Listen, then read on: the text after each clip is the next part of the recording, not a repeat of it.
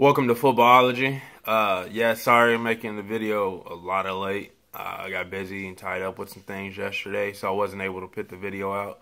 But just like before, I'm doing my Week 5 picks in the description box below, and I got a couple of sleepers for you guys.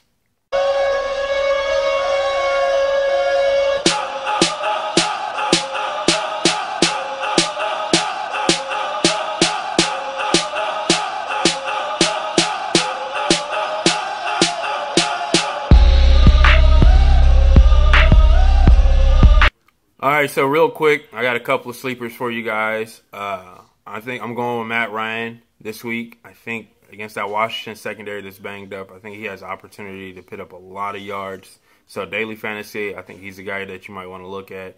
I'm going with Jeremy Maclin again this week. I liked what he did last week. So, hey, if you listen to me, that's the guy that you need to have in your lineup this week. Also, Pierre Garcon. The reason why I'm going with Pierre Garcon, there's not really too many other people that are catching passes, I know, for a fact. Deshaun Jackson's out. Jordan Reed's out. I know they have, I think it's Christian Thompson coming out of the backfield. So he might be a guy that could do something. But I like Pierre Garcon this week for sure against Atlanta.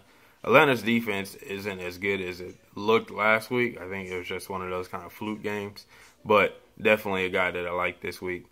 Blake Bortles is another guy I like this week. As a daily fantasy, I think I'm going to use him in daily fantasy.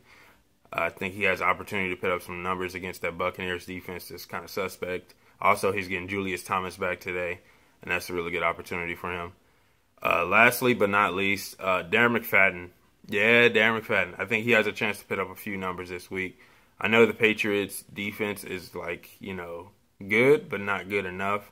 That Dallas offensive line is just amazing. You or me could run behind that offensive line and do some damage. But I know Joseph Randle's supposed to be the feature guy there, but for some reason I'm leaning on Darren McFadden. That's all I have for you guys this week. So if you're not a footballologist, go ahead and subscribe to Footballology. Sorry for the quick video.